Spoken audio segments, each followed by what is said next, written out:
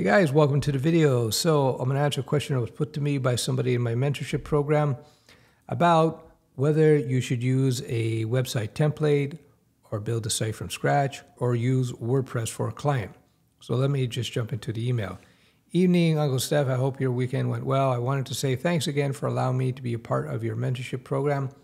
I'm working my way through the CSS3 Pro course now, and I'm excited to report that I've landed my first freelance client and would greatly appreciate any advice or suggestion I could get as far as should I code the website from scratch or should I go with a template or perhaps a CMS like WordPress.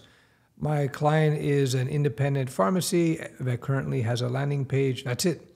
I insisted I'd be happy to do the website for free, but the owner would still like to pay me a small amount, nothing crazy, and if satisfied with the end result, he has agreed to give me positive feedback in the local community and online. See, this is the whole point of the strategy. So one of the problems people face these days, getting into code and they're new to code, is that the job market's a little tighter than it used to be.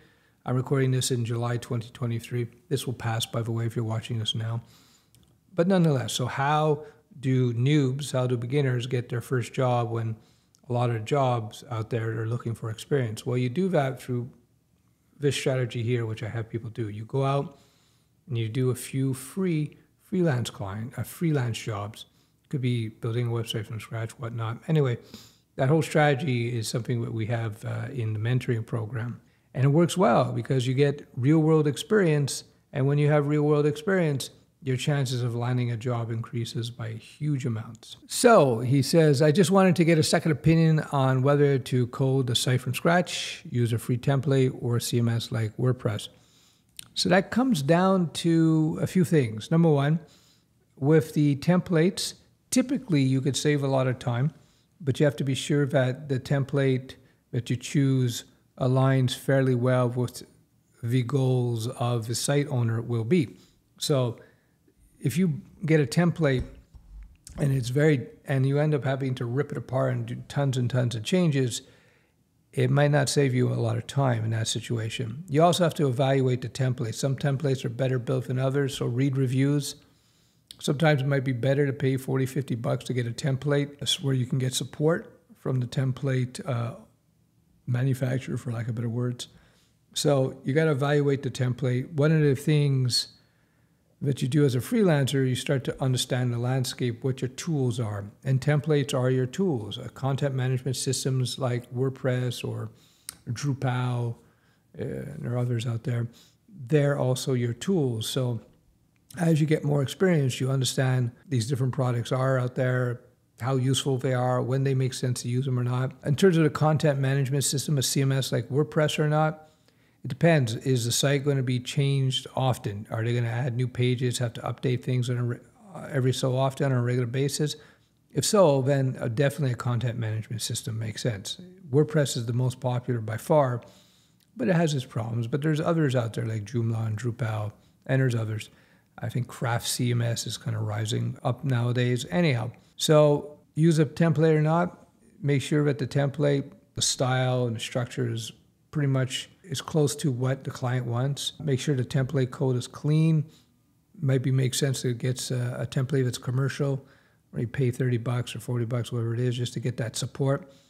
How do you know if you get support? Check the reviews, see if their support requests are timely, etc. There are lots of free templates that are very useful. You could leverage a framework like Bootstrap, for example, just to quickly set up the structure for a site.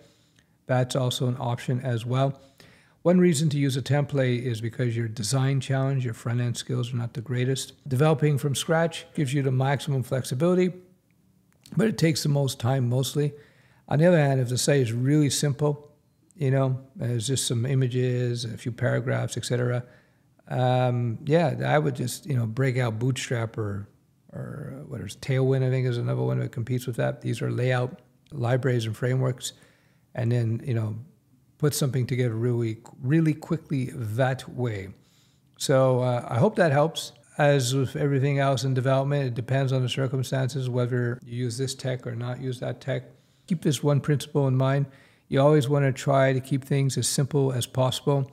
And you don't want to build out or implement technologies for some potential future project. So the big example I like to make is people will set up their first apps, their first web apps, and they'll be all worried about how well it will scale and whether it can handle millions of users. This is not a problem you should even think about at all. Don't think about it at all, because chances are that the project will not have millions and millions of users, or you're going to need huge scale.